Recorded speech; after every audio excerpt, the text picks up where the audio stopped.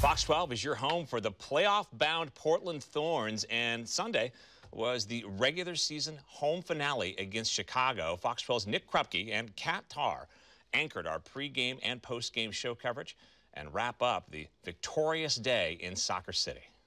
One other successful Sunday in Soccer City, USA, as those Portland Thorns back into first place, a 3-0 win over the Chicago Red Stars.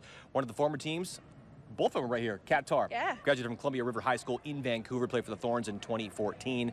Yes. The way this team has played, what a week, right? I mean, Chicago, they fought hard, but the first half, both teams, I would say, good fight. Second half, no chance. The Thorns now the league best, 46 goals, another clean sheet, now 9 on the year of shutouts.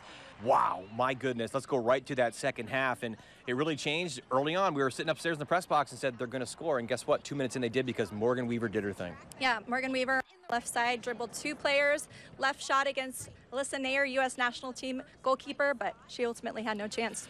Yeah, and then Chicago has a player get sent off for the double bird to the referee. I don't think they showed that on TV, but we saw it, and that's what happened there. You can't do that. It's a no-no. And then after that, they collected it. The Portland playing with a woman up on that match. Yep. Sophia Smith, playing for MVP, finds Weaver for the brace, her 6th on the season. Ultimately, it didn't matter that the Chicago team lost a player down because Portland was on fire.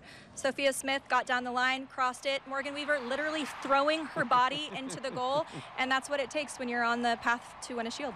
Taylor Porter added another one in stoppage time for that 3-0 win after the match. Of course, the final regular season game here at home. The Supporters Player of the Year goes to Sophia Smith. She got 12 goals on the season, second best in the league right now, but they have bigger goals, a shield and a cup.